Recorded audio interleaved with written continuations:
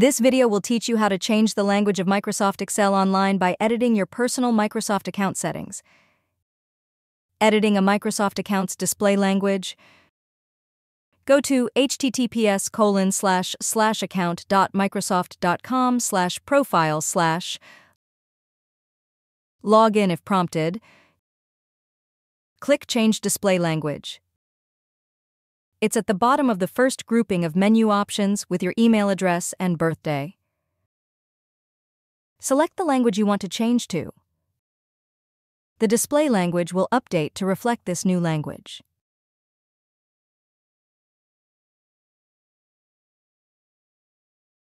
If you found this video helpful, please click the like button and subscribe to our channel for even more helpful tutorials.